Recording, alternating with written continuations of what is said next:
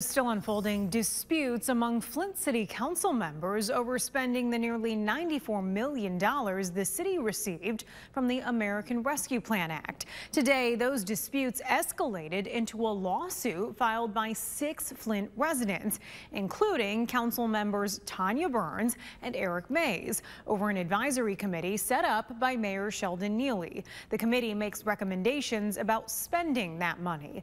The lawsuit claims the committee was set up illegally and is operating illegally and without oversight.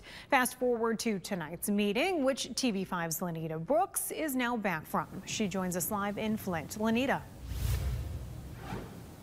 During this afternoon's news conference about the lawsuit, the city sent out a news release about allocating $5 million of ARPA funds toward home repairs for Flint residents. Tonight's meeting included a resolution presented by the administration to make that allocation a reality, but disagreements on the amount of funds to allocate, as well as heated discussions that led to several council members leaving that meeting early, prevented anything from being passed tonight.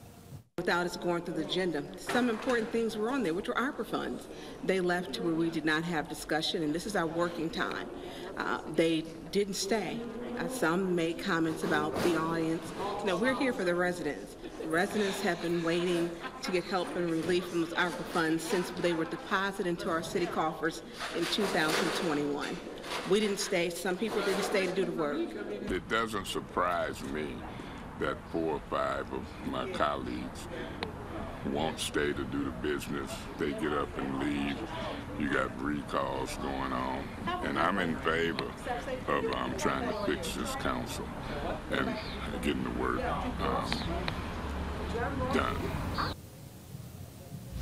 Now, it is also worth noting that while they are upset that nothing got accomplished tonight, in that same token, they are also accusing the committee of acting illegally on the very subject that they were considering tonight.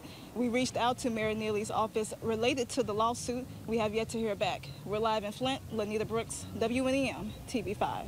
Thank you, Lanita. At last check, recall petitions have been approved against 4 Flint City Council members, but member Allie Herkenroder has since resigned.